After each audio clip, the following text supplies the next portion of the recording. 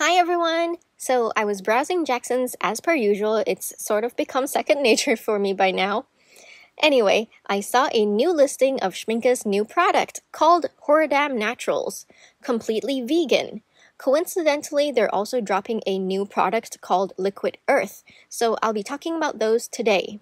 At the time of recording this voiceover, only the Liquid Earths are available, but we'll have to wait a little bit more for the Horadam Naturals. As per usual, for those who want to start shopping right away, you can find links to everything in the description box below.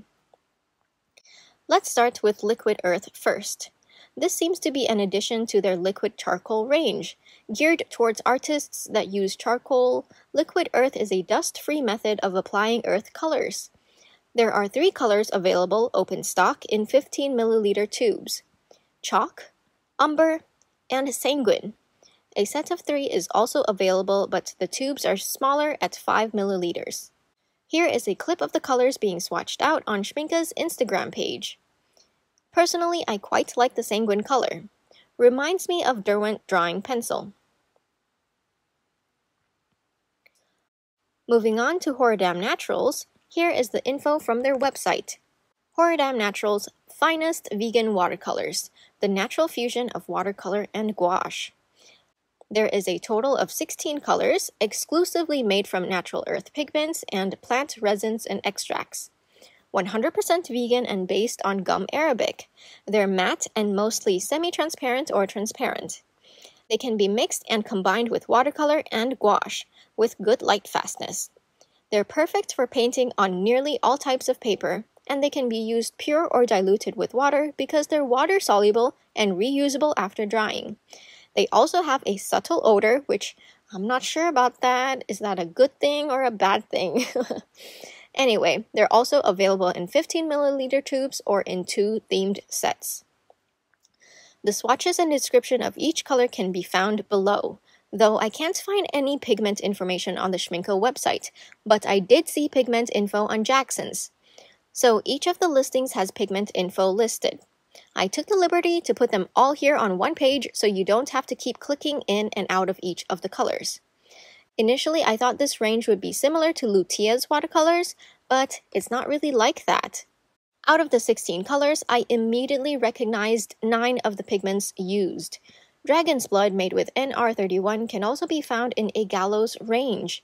Madder Lake made with NR9 isn't exactly new either. I've actually posted a video on this pigment before, but the Winsor&Newton version. And then Celadonite and Caucasus Earth made with PG23.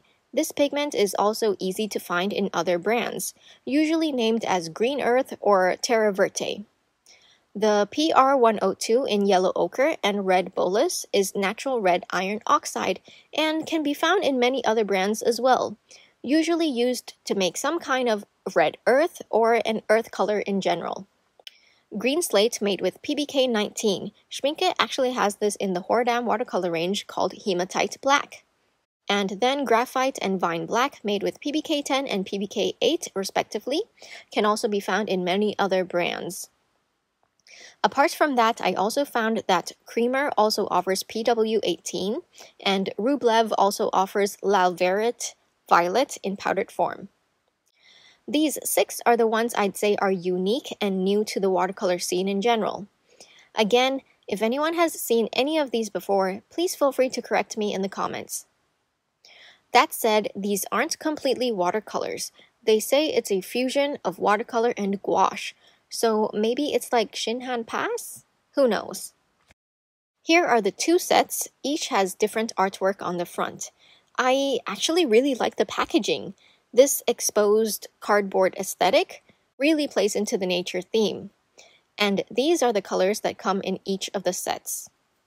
As per usual, I'll have links to everything down below. Personally, I'm not too interested in these, mainly because I have the watercolor version for a majority of these from the Naturals range, and the only one I'm realistically curious to try would be the Sanguine from the Liquid Earth range. Please let me know what you think about these products. Are you excited? Are you disappointed maybe? Maybe indifferent? I'd love to know. Alright, that's it for today. As always, thank you so much for watching everyone. Don't forget to drink lots of water and stay hydrated.